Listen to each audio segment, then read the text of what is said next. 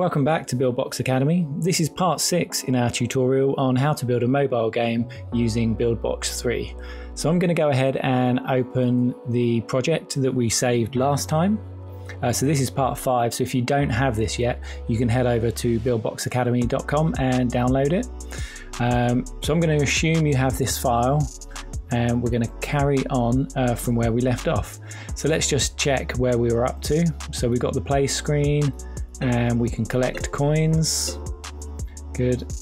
So that's looking good. And I think we had, we've got 2 levels. So what would be good, I think right off the bat, is to look at adding a checkpoint, so that when you die here, you don't go all the way back to the beginning. So yeah, if I quickly run this, you'll see if I die here and then try again, it's because we're only playing that scene. But if I'd started from the beginning here, it would send us right back. So what we need is a checkpoint so that we can carry on. So let's go to the asset library. I'm going to add a cylinder, because this is going to be used as our checkpoint. Let's just call that checkpoint. Let's drag that in. We'll get it positioned. Perfect. Let's go into here. We'll give it a green color.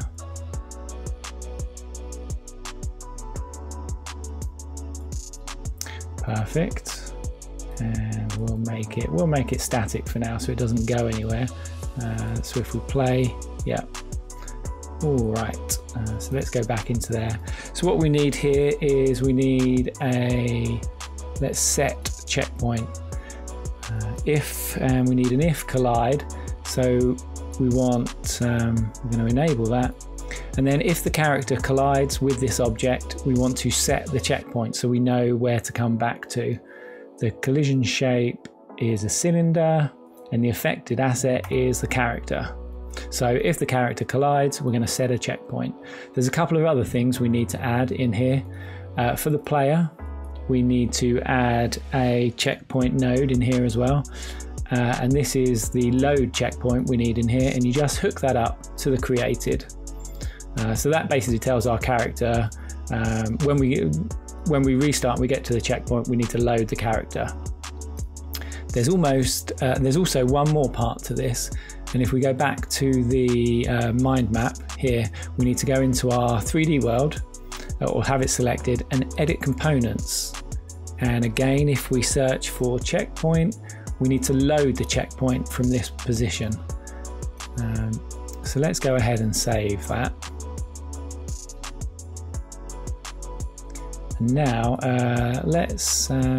we're going to play from the beginning. So let's go from here. So you'll see if we, for example, if we die here, we go right back to this point. So let's go through this level.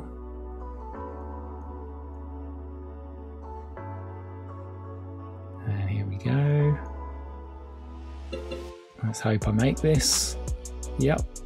Okay. Over our twisting platforms. Okay, so I can see the checkpoint there. Let's get over this. All right, so hopefully that has set the checkpoint. So now, when we die, we should restart on that point. Yep. Okay. All right, but you might have noticed that it's actually reset our ball there and made it rather large, because the actual size of the, hang on a minute. Let's just load it from there. So yeah, so our ball's that size. We die. We'd probably have to play it from the beginning. I'll maybe set the checkpoint, and now we're going to restart from the checkpoint, and the ball's huge. And I think that is because we originally, at the start of the 3D world on set 1 here, we changed the scale in the game world to 0.5. So if we set this to 1, we make our ball larger here. But if we actually go into the model and let's change the size, 0.5, so we're changing the actual size of the model rather than the size of it in the game world. Sphere, we're going to have to change the scale of these two because these are the collision. These are the collision bounding boxes. If we go here, yep, so you can see there we've actually got a cube and a circle, and that is, let's select our sphere. Sphere, and there you'll see we've got two collide objects there, and that needs to be, that one's fine. So let's set that to 0.5, 0.5. That's that one done. And then if collide with an enemy is actually set to a cube, so we want a sphere, and we'll just set this to 0.5, 0.5, 0.5. Perfect. So now when we go, let's see, where are we? If we go here, run it from here, set the checkpoint, try again, yep, and he's come up the same size. Let's go, what we could do, I wonder if color, set color. So if collide, we're going to set, let's set the color of the checkpoint. Well, we could actually, let's make, we're going to set the, when you select the checkpoint, it's going to go green, and let's change the color of this. Let's kind of change it just to a dull, about a dull green, and then it can kind of light up when we hit it. Let's try that. Whoops, we need to go start on here. Okay, perfect. So we know we've set the checkpoint there, and if we die, then we'll start again from there. Excellent. Okay, and one other thing I want to do is speed up the game. So in here, time warp, if you change this number, we can actually speed it up. So if I set it to 3, for example, just to give an extreme example, we'll go play. Yeah, and you can see it's kind of gone into hyperdrive. But let's do 1.5, I think should be good. So if we head into the play, yeah. Maybe we'll go 1.4.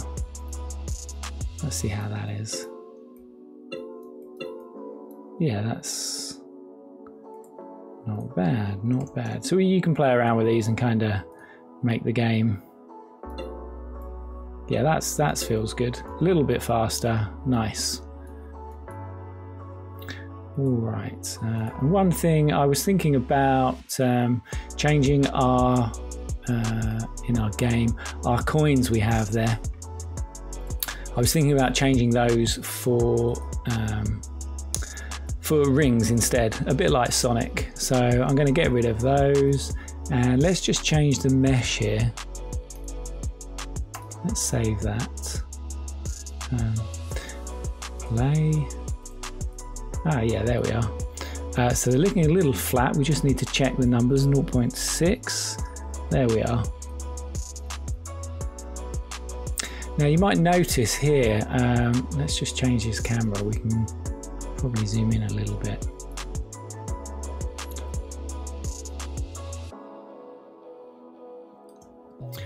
Yes, so the rings are looking pretty flat and not particularly sparkly. But what we can do, if we go in here, we can increase the specular intensity and the specular hardness, and this will give it, as you can see there, it's kind of, it's now got a bit of a shine to it. And I think if we go and play, yeah, can you see our rings are looking a lot more shiny now? Let's have a look. I don't know if that changes. No, that doesn't change in real time. Let's refresh that. Whoop.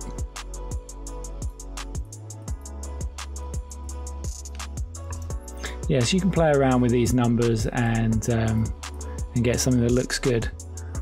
Yeah, so hopefully you can see that these are kind of sparkling now rather than being flat. I'm just going to remove the sound so we don't get that playing all the time. Yeah, Okay, that looks good. So we've set up our checkpoint, and we'll just zoom back out of there a minute. Let's go back to the start.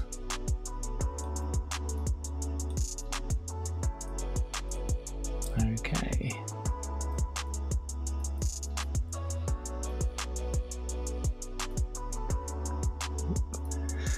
All right, that's looking good. Let's do a little bit more on this level, I think.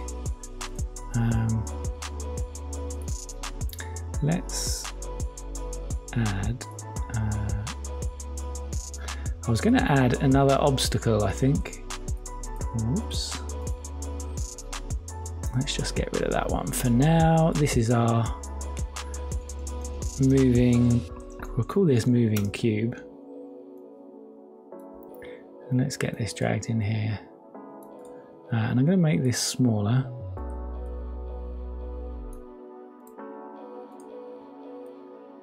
And this one, I'm going to get this to kind of move back and forwards. That's going to need to be longer.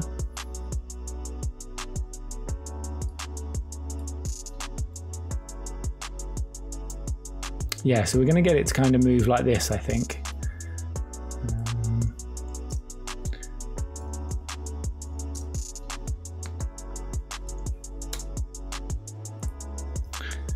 Just setting up these numbers to get it looking good. Moving cube, kinematic.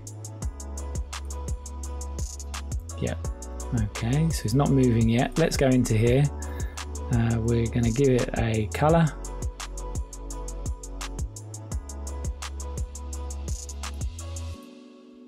We'll give it a color, and let's what are we looking for? Position animation. Once created, just let's have a look from here. Okay.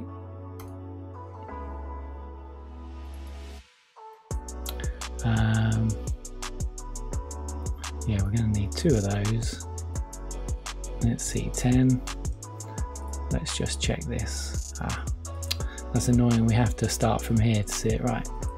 So it is the last, let's see, 0, 10. Let's try that one.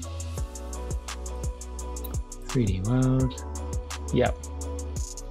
All right, so now we're getting somewhere. So probably want that on about 8. Duration 2. And then when it's done, we want it to move back. So -10. 0, and that's going to take 2 seconds. We need to actually click back to the 3D world, then play it from there. So it's going to move that way and then that way. Okay, and hopefully let's see, where's the moving cube, and when it's done, so we're hopefully going to get a bit of a loop going on there. Let's check that.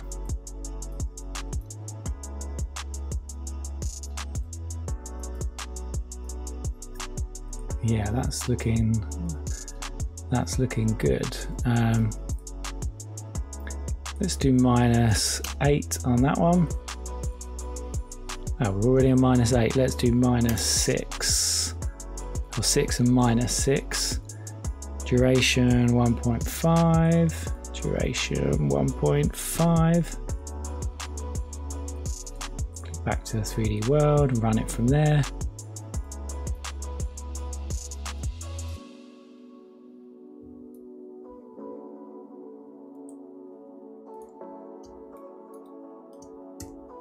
Yeah, I think this is this could work out quite well. Maybe we're going to go back -8 and then 8. Oh, that is annoying. You have to keep going back to the 3D world. Then we'll play it from this scene.